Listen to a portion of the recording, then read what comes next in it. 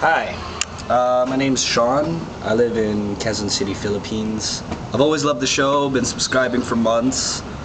I'm sad to hear about the pumpkin. I remember the video where you bought him. What's up with the TV though? I mean, undersea cables and flying nude?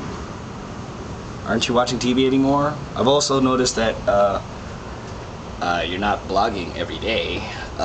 Is this because of the writer's strike? I'm just wondering, because if the writer's strike completely ends in catastrophe, there's just going to be a huge demand for reality TV, and then where will you be?